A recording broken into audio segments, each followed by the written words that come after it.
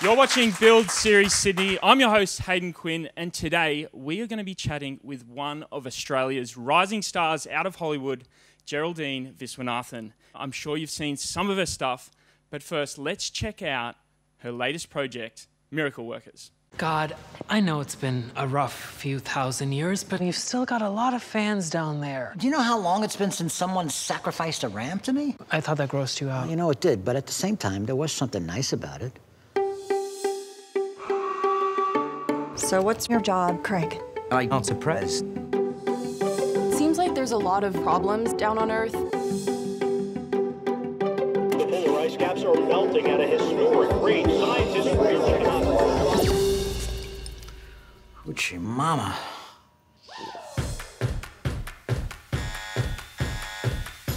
I am transferring you to the Department of Answered Prayers.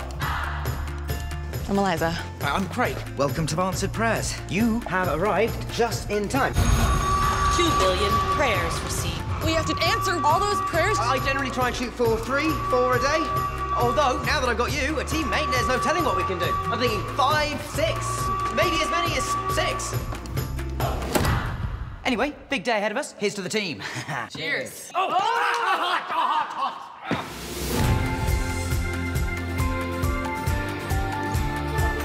Please, God, we need your help. Earth is in big trouble. It is a mess. We need a miracle. You've got to do something. You know what? You're right.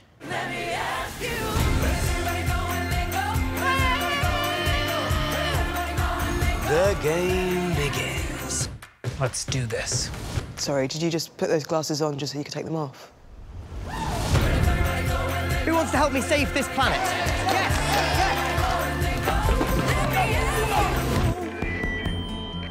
So I've decided to blow up Earth.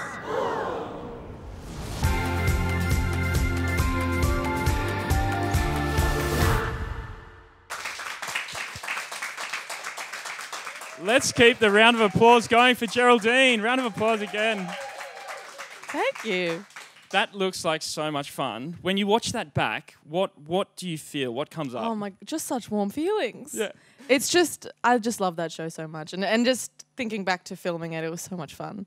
We were, we shot in Atlanta for like 3 months and just the whole cast got so close and I just love that show. It looks like a lot of fun. Yeah. I've watched a little bit of it, just enough to really get a feel for it. And it's emotive. It's funny. Yeah. What did you think when you first read the script? I fell in love with it like 1 page in and was just like, oh, well, this is out of my league, but I guess I'll give it a go. I just really love Simon Rich so much. I love his voice and like he just balances the funny absurdism and then just like the human condition and just like his kind of perspective on the world I think is so interesting. I just love his brain. So with that script I was just deeply in love.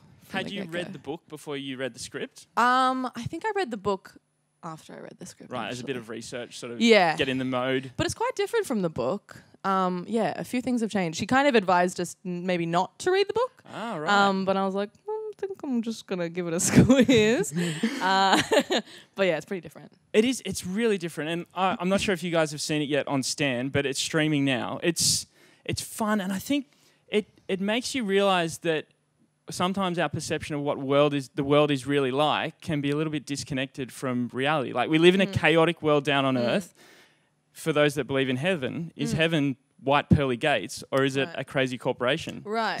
Yeah, it's like strangely comforting that on all levels it's just chaos and that we kind of, you just have to kind of work together and just try and get through it and just there's like a weird comfort in knowing that it's all random and that nothing makes sense.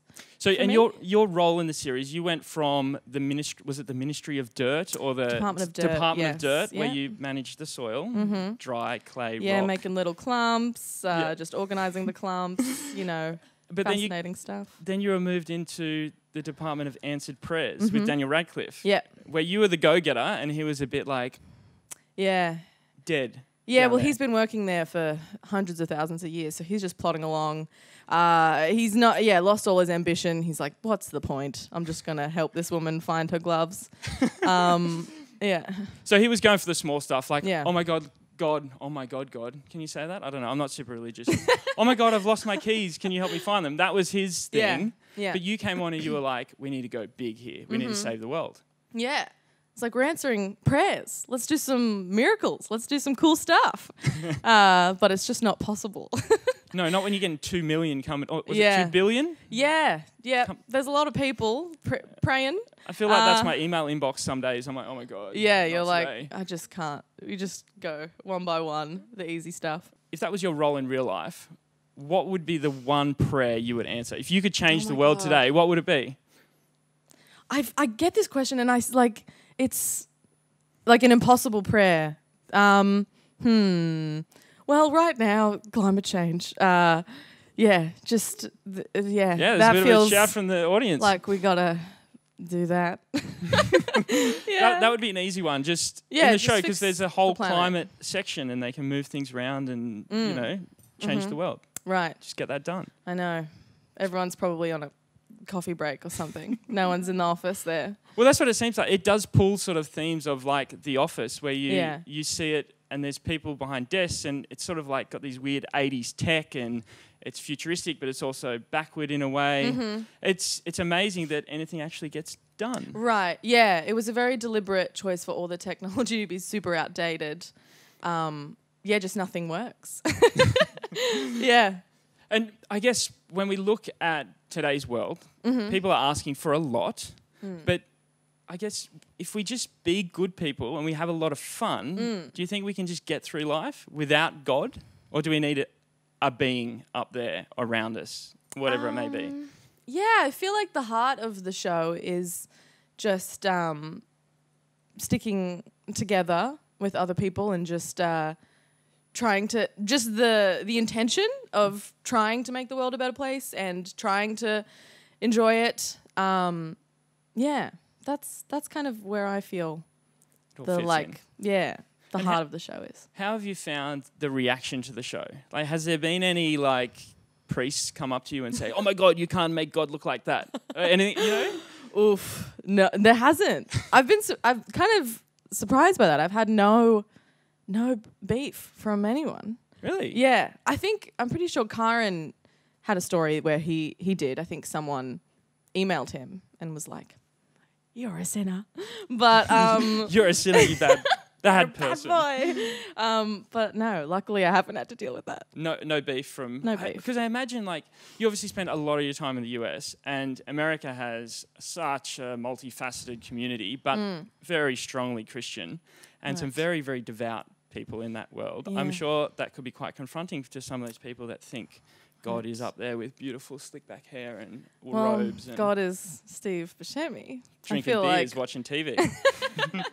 I mean, you can't be mad at Steve. He's the best, and I feel like his version of God is so funny, and you do love him, and he is endearing, and he's just like us. He's just got his own insecurities, and he's trying to figure it out, and is also overwhelmed by the responsibility and the workload that he has. So yeah. But the cast is incredible. Daniel Radcliffe, Steve. How is it working with those guys? It's pretty trippy, but it's amazing. They're so amazing. I've been so lucky. Everyone I've worked with has genuinely been amazing.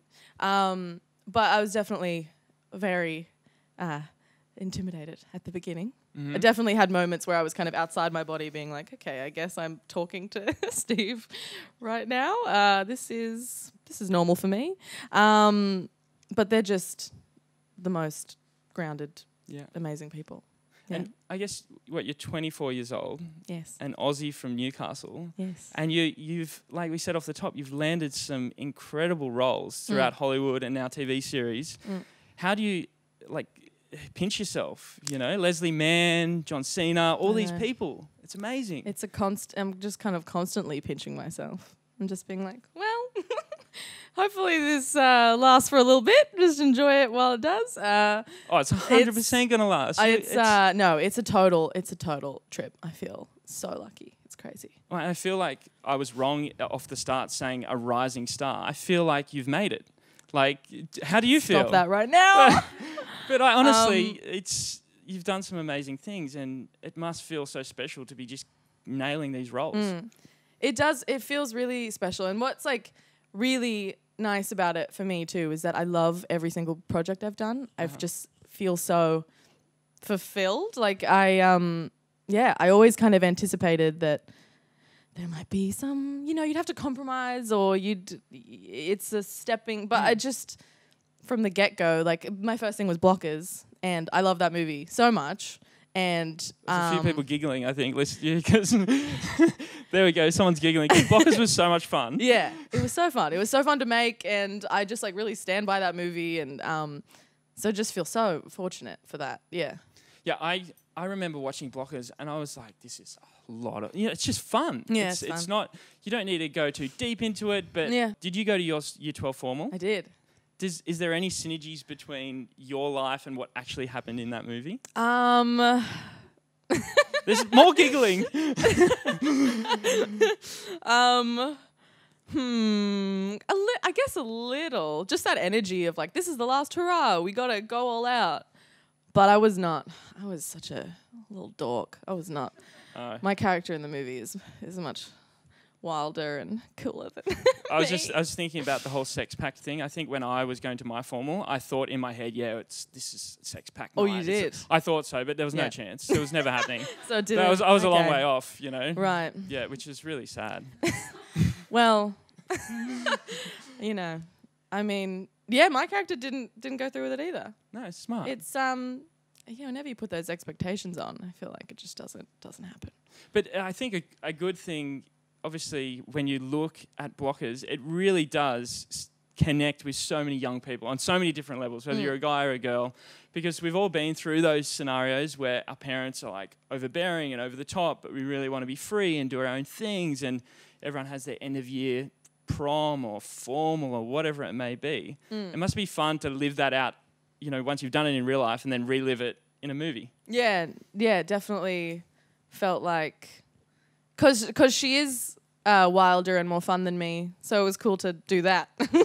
I did all the like boring stuff in my life. But yeah, and I mean American Prom too. I'd always seen that in movies and thought that was fun. So to do a fake prom was really cool. Is that the cool thing about being an actor, being able to relive things that you wouldn't necessarily do? Yeah, definitely. It was always my dream. Well, like watching American movies, the kids in high school always have lockers and stuff. And I was like, oh, it'd be so cool to have a locker.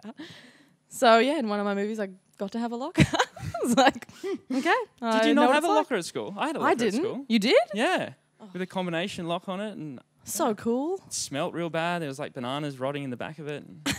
That's perfect. That was just in my backpack. I just had fruit rotting in my backpack, just carrying it with me at all times. So with a little mouse running around behind you, picking up all the crumbs. Sorry, I'm just like picturing this. Yeah, my little friend. Yeah, a little friend. But you, speaking of little friends, you are an animal lover. Yep. Okay. Let's do it. Let's talk. We got bunnies. We got dogs, horses. Amazing. That's it right now. We did have a cat. What about guinea pigs? Used to have guinea pigs. Had 20 guinea pigs at one point. Growing up, you would have grown up in pretty normal Australian family. Yeah. And now it's like New York, Hollywood, Atlanta, traveling around. How does it differ?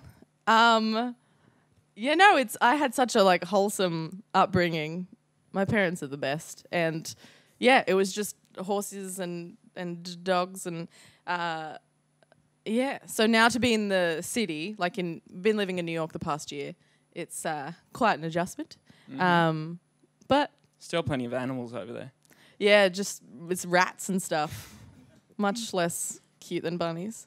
Every time you go there, and I've never lived there for an extended period of time, but every time you go there, it's different, it's vibrant, it's energetic. You stay out till like 3 a.m. Normally I'm in bed at like 7. I know. It's amazing how it works. It's really fun. No, it's impossible to go to bed early in New York. Even if you're like, I'm going to do it just doesn't happen. And yeah, it's really exciting. I like it a lot. And what's your favorite part about New York and the city? it's really easy to get anywhere. Mm-hmm. I love walking around. Feels like a little village sometimes. You're just like bopping around. And just really good plays and like arts and culture stuff. Like there's just always something going on, which I find so fun. One thing I love about New York is the stand-up scene. Yeah. You can literally walk into any bar, barbershop, pop-up, whatever it may be, and there's stand-up. Yeah. Do you visit any of that? Do you perform at any of those places? No. I did one stand-up gig in New York, which was really crazy and fun. But I go to a lot of stand-up. A lot of my friends are stand-ups. And, and I just think they're funny. So I go watch them and fangirl over my friends. It seems like comedy itself is something that you have to sort of work at. Oh, yeah. Or were you naturally a funny kid?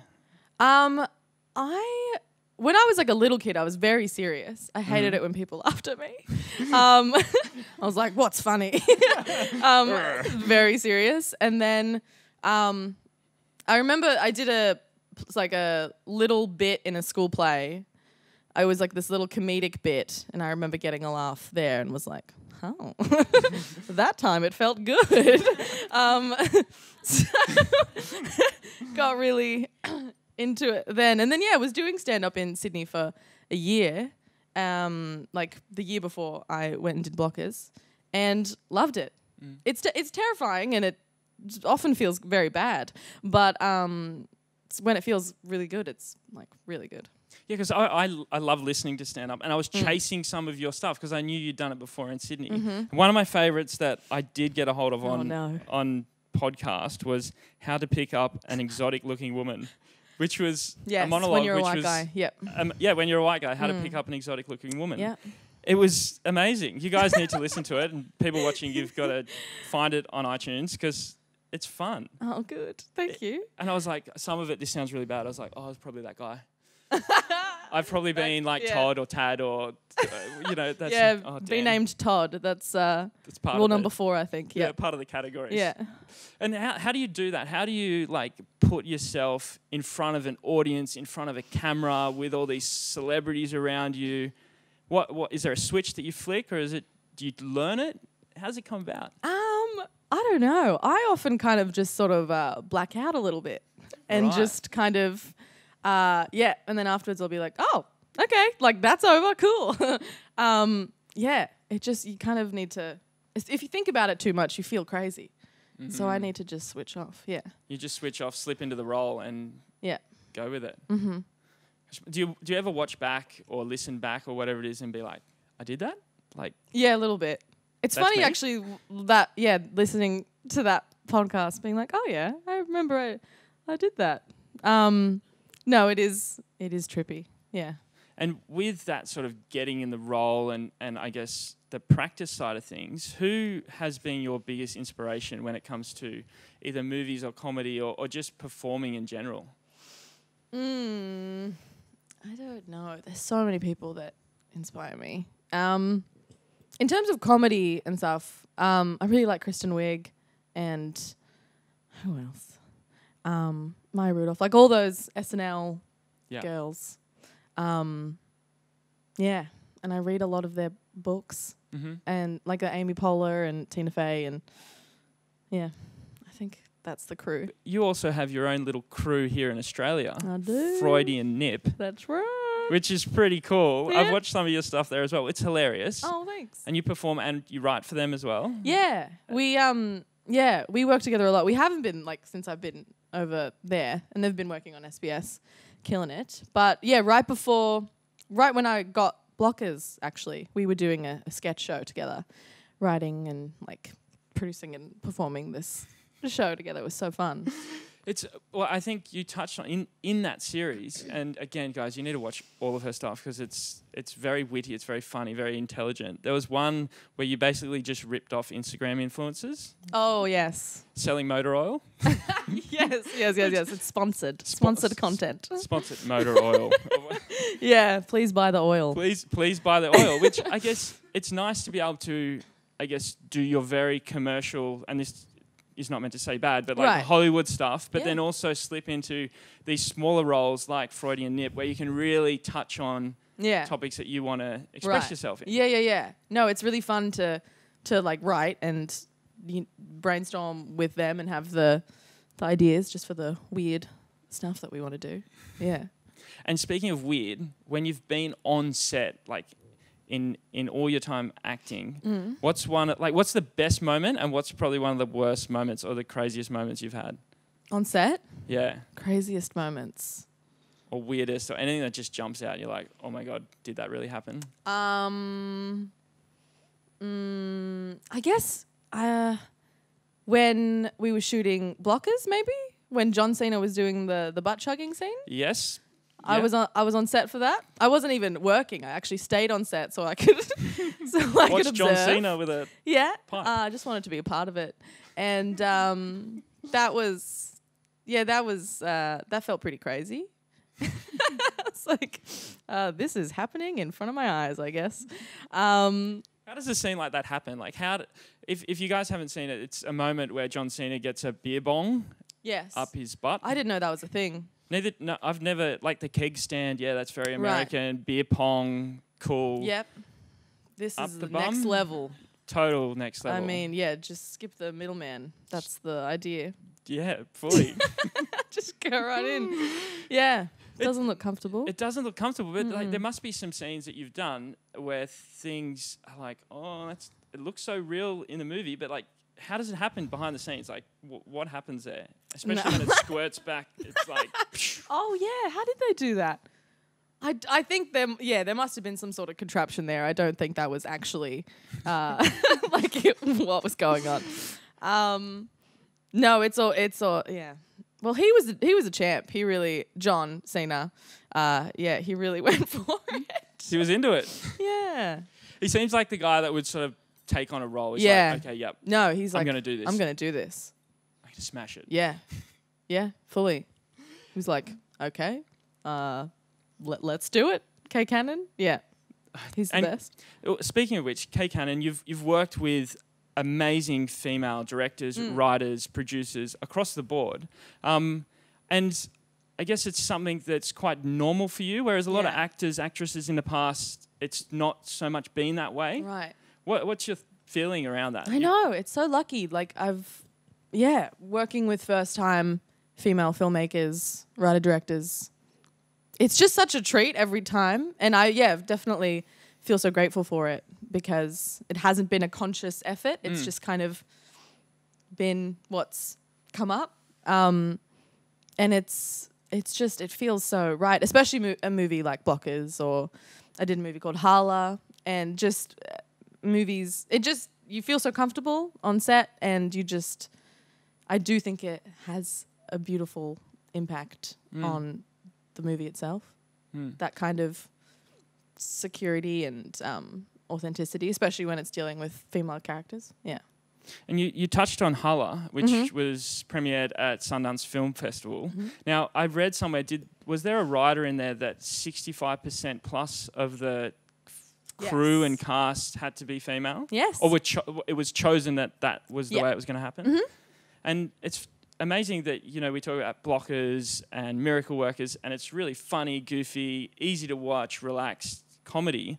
Hala is like, this is your dramatic side. Was it fun to sort of switch gears a little bit? Yeah, it was so fun. I mean, I had just come off the back of shooting this Netflix movie called The Package, which is kind of the silliest thing I've done, and was so fun and like completely outrageous. And then I went straight on to Hala, and I was like, okay, switching gears. But it was such a good exercise. It felt, it was really nice to do something dramatic and juicy like that. Yeah. And did you connect with the role at all? Like, I guess playing someone that is such a powerful role to play. Again, switching gears, how do you connect with something that's so deep and so important in today's society? The director Minhal and I just worked really closely because it's very much based on her, and we just dug real deep into both of us and just tried to have fun with it. Yeah. I read somewhere that when Minhal met you, the character sort of morphed and changed a little bit. Yeah. Which is cool, because I guess that means she's really connecting with you as an actor and like wanting to play to your strengths and your story and who you are, but also shaping the film in a certain way that she sees. Right. Yeah, I think that does happen. I think it's always kind of like the writer starts the drawing and then the actor kind of has to finish it a little bit. Polish it off, yeah. So it's such a collaboration. So yeah, I feel like it definitely would have had to transform a little bit, yeah. One thing I really love about the way you act and you as a character in all your different roles is the way that, you know, you're really funny and witty and like those lines you deliver them, they're like bang. But Minhal, like boom, like so good. She said that because you're so expressive, there is so much going on underneath the surface when you're looking at her. It's communicated in a different way. You can communicate things with your face, with your expression. You don't necessarily need to use words. And I thought that was really cool. That's nice. Yeah. Thanks, Minhal. Yeah. Yeah, I guess so. Is that... See, look, there it is. There's a little face. Is that, again, like talking about skills, is that just something you develop or do you have to consciously think about these deliveries when you're not actually speaking? No. I just try to think what the character is thinking and then hope that comes across. Yeah.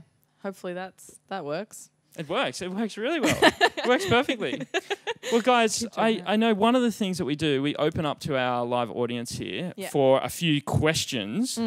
So I've got a couple of questions here on my iPad, if I can find them, from Lucy. Hello, Lucy. You like Lucy? We like you already, Lucy, wherever you're hiding, up the back there. Where were you when you got the news you landed the role on Miracle Workers? I was in Vancouver. I was shooting the package. I was on set. And I got the call, had a little cry, and went back to work. That would have been a special moment, though. It was. Because it's really my dream project. And I was fully like, I'm not going to get this, but I'll just go along with it. So that was, really special. Yeah. Was there any celebration or was it like straight back to work? I don't know. I think it was just straight back to work. I mean, you're a working girl. You got to be focused. Yeah. There's no time. Okay, question from Nav. How does your experience in Australian film and television differ from the US? Well, I've had a bit less experience in the Australian film and TV, but it's not that different. I think, other than, I mean, sometimes budget. Hollywood's like woo, but SBS not so much woo. Hollywood a little bit more. I know, but I think that's probably the only like actual thing that I noticed different. Yeah. But for the most part, kind of the same. Better coffee on Australian sets. Yeah, true. Yep. That's sorry, very true. America, but your coffee sucks. We all know that. Yeah, we all and know it's that. Probably more expensive as well, and it's not as good. It's not as good. Okay, now this one comes from Sarah. She says, tell us about the auditions / who you're up against when you were auditioning for Miracle Workers. And did you know when you were auditioning that it was for a part alongside Daniel Radcliffe? Yes, I did. Well, first I auditioned for the character of Laura, and they were like, nah. And then I came back for Eliza, and then I had a chem read with Daniel. Was very nervous, it was at like 9 a.m. on a Sunday, and before I went in, I spoke to Les Chantry, who is an amazing Australian acting coach. And he was just like, just have fun. If you're nervous, there's a little trick. If you feel comfortable around someone if they know a secret about you. So he was like, visualize yourself telling Daniel a secret. So I went in, I wore my grossest, oldest, like holiest pair of undies. And I visualized myself being like, hey, Daniel, actually wearing my grossest undies. And it really worked. No way. I went in and I was just like, you know, he didn't know, but I thought he knew. And then we just had fun doing the scenes. So it actually, good trick. Thank you, Les. Yep. Keep that one for next Keep time. it, just doesn't have to be the undies. That was my creative decision, but just any secret. I'm just thinking about me and Holly undies now, and it's not a good. Yeah, not a sorry. good thing. Sorry to plant that image into everyone's mind. We've got one from Lishi. Lishi. Have you ever met a celebrity who has made you starstruck, and what happened? I saw on Instagram you saw the Queen once. I was stalking your Instagram stories and whatnot. What's the go there? She was a little cutie. I didn't meet her though. Oh right. That would have no. I'm not You're just meeting the Queen. creeping from a far I away. truly was just like zooming in. But she walked past me and she wore this like cute little orange suit. It was very sweet. But no, didn't curtsy with her. Who have I? Oh, I did really embarrass myself in front of a comedian that I really like on SNL called Kyle Mooney. He's so funny, and I visited the SNL set. My friend's a writer there, and I went up to him at the after party and truly it was not cool. Fangirl moment. Yep. It was very, very embarrassing. Woke up the next morning, was like, oh, why did you do that? Yeah. We have another question from Nav. Do older actors / veterans of the industry take a mentoring role for actors like yourself who are building their careers? And do you seek out that sort of mentorship? I do. Yeah, I could use a mentor. Help me out. I think there's always like, I just did a movie with Hugh Jackman and he's amazing. And I think I just learn just from being around them. Mm-hmm. There's no like official wisdom that they impart on me, even though I would like that. But it's more just their support and encouragement on the day while we're working is nice. But yeah, no official mentor. That'd be cool. That would be cool. I would like that. Yeah. Wolverine wasn't good enough, or was he just busy? I think he's just busy. He's just busy. But yeah. what was it like working with Hugh Jackman on what's the new film you're about to come out? It'll come out later this year, I think. It's called Bad Education. Mm-hmm. It's with Hugh Jackman and Alison Janney, and Corey Finley is the director, who's an amazing filmmaker. He's the best. He's so cool, and it was really nice being with another Australian on set. And his wife's family is from Newcastle, so when she visited, we were like, hello. It was really nice. Well, that's amazing. Like when you think of Australian actors, he's got to be up there with number one. I think he's the one. He is the one. So special times for yourself. Mm-hmm. It's amazing. Thank you so much for taking the time to chat with us today, Geraldine. Thank you. Big round of applause for Geraldine, just quickly. And guys, make sure you check out Miracle Workers. It's exclusive on Stan, streaming right now. Go and check it out. It's so much fun. Thank you. Thank you. Cheers, guys. Thanks, everyone.